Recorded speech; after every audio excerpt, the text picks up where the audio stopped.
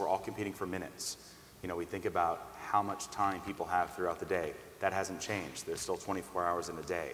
You've got major brands out there that are consuming the bulk of minutes that a consumer engages with something, whether it's television, whether it's Facebook, you name it. So we're competing for minutes these days. So really think about how you're going to reach your consumers and making sure that it's a relevant message, because their time is very precious and it's limited more and more every day.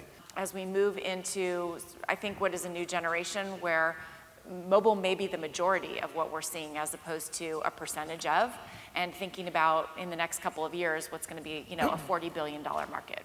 You need to develop solutions or products or offerings that work across all devices. At the end of the day, we're all trying to sell something, whether it's a service or a product or what have you, and making sure that you have the most relevant experience for your end user is the goal. 150 times a day, people are checking their mobile device. Mobile, the way we interact with our mobile devices, it's a lot simpler, it's a lot more to the point, doesn't handle rich artwork and assets and video as well. We're realizing that more and more the mobile device is your primary device. So whereas before people were watching TV or using their computers more often, more and more folks are using a mobile device. And everything we design will be approached from a mobile-first perspective.